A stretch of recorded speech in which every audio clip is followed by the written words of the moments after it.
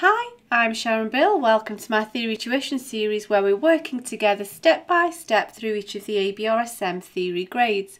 There are lots of resources available to help you on my website. If you visit sharonbill.com, you'll find some free PDF information sheets and you can download those in US letter or A4 to accompany each step of this series.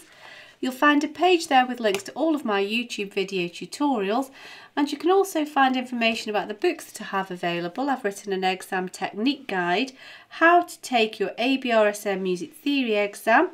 It's full of tips and techniques on how to best prepare for your exam and also how to make use of the time in the best possible way on exam day when you're working through your exam paper. So if you go to sharonbill.com, you'll find it's all there. If you can give me a like, that would be super, and please do subscribe to my channel to keep updated. I have lots more in store. And now we're going to make a start on paper C of the 2015 Grade 5 theory booklet. So this is the last paper of the exam session of 2015. So if you turn with me to page 16, we'll have a look at question 1. So although there are some differences now between this paper from a few years ago and the newly revised 2018 exam papers and from that onwards, it's still a really valuable resource. I always suggest that you have a go at this on your own. It doesn't matter if you go wrong. It's always better to learn by your mistakes. Best make your mistakes now rather than when you're in the exam. Always write in pencil. I use a mechanical pencil just so it stays sharp and neat, and then you've got your trusty eraser to hand so that you can rub out any mistakes and have another go and learn more thoroughly that way.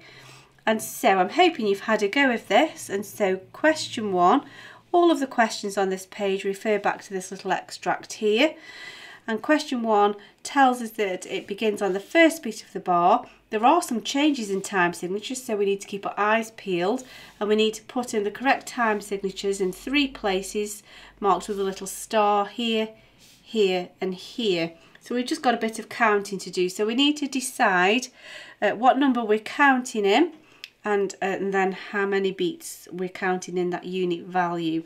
So here, don't be put off by the fact that there's a triplet. Remember, that just means 3 in the time of 2. So we're just counting 2 quaver beats there, 2 eighth notes. We've got 1 here. Those 2 make 1. And we've got 1 here. So I would guess we can't count this in crotchet beats or quarter notes because that would leave a quaver or an eighth note hanging over. Because if you tried to do that, you've still got this odd one left. So we're going to have to count that in quaver beats or eighth notes. So that's the only way we can do this. And then just 1, 2, 3, 4, 5 over 8. Easy to count, not necessarily so easy to play. But that's not our problem today. And so let's move on to this next one. So here we have a group of 3, here we have a group of 3, and then we've got this odd one here missing. So I think we're still counting in eighth notes or quaver beats. We can see that this dotted crotchet, this dotted quarter note with the dot gives us a group of 3. So 1, 2, 3, 4, 5, 6, and then this odd one, 7. So we're in 7 over 8. Again, easy peasy to count.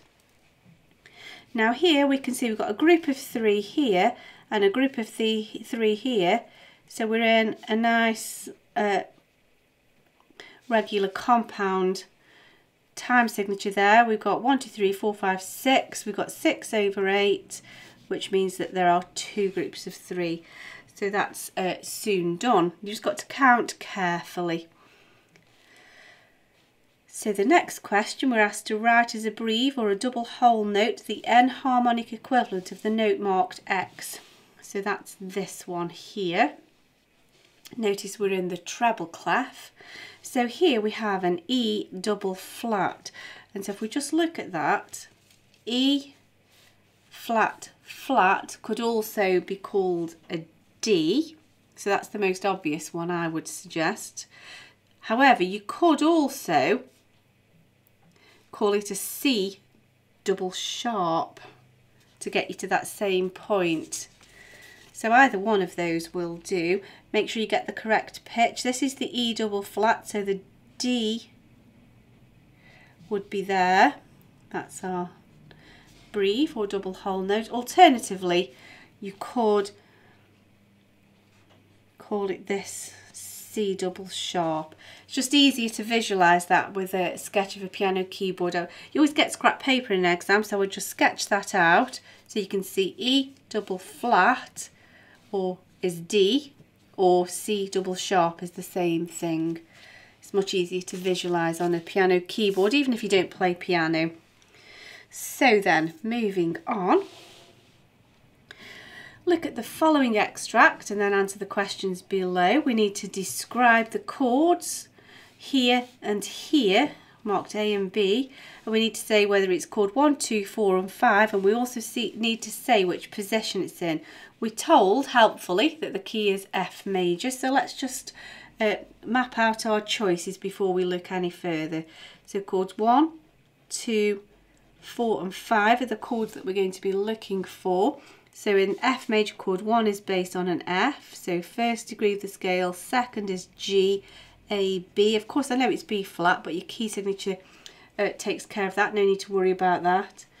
And C, first, third, fifth, F, A, C. If you find that difficult, just again refer to your piano keyboard, first, second, third, fourth, fifth. So G, B, D. B, D, F, C, E, G, and a little double check. You know you've gone correctly, because if that's the first, third, the fifth, that's the basis for your chord 5, so you should see that reappear here for the basis of chord 5. And then we can also just prepare and think root position, first inversion, second inversion. So now we've got all the information we need, and so all the thinking's done. We've just got to choose what fits best.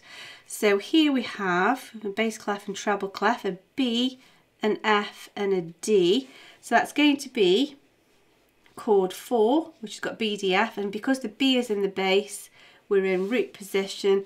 So chord 4A. Just 4 on its own also means root position, but you might as well pop the A in just to be super clear about the fact that you know what you're doing there.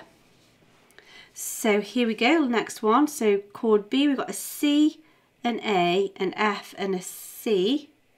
So that's chord 1, F, A, C.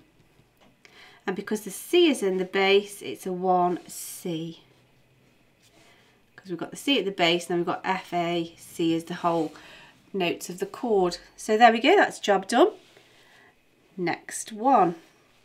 So now we are asked to rewrite the last chord of the extract so that it sounds at the same pitch, but also using this, but now using the alto clef.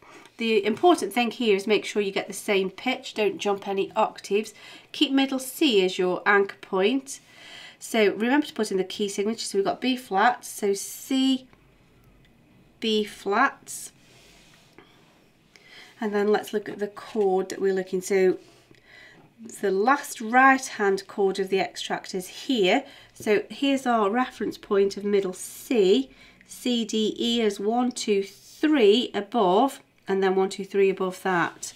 So C, D, E, that's our chord bass here.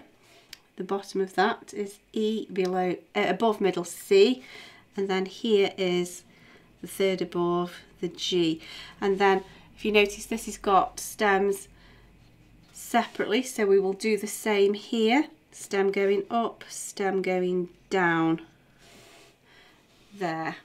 So we're breaking the rules of stems by not having them both going down, because we're following their format of having one stem up and one stem down.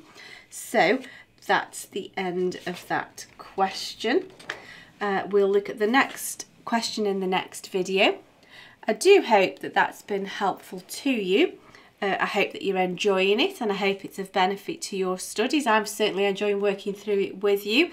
I really do love working through music theory, and I hope that that joy carries over to you. Please, if you can give me a like, that would be super, and do subscribe to my channel to keep updated. There's lots more in store. And please do visit sharonbill.com and have a browse around my website and make use of all of the resource and information that's available there to help you. Thanks for watching, and I'll see you next time. Bye.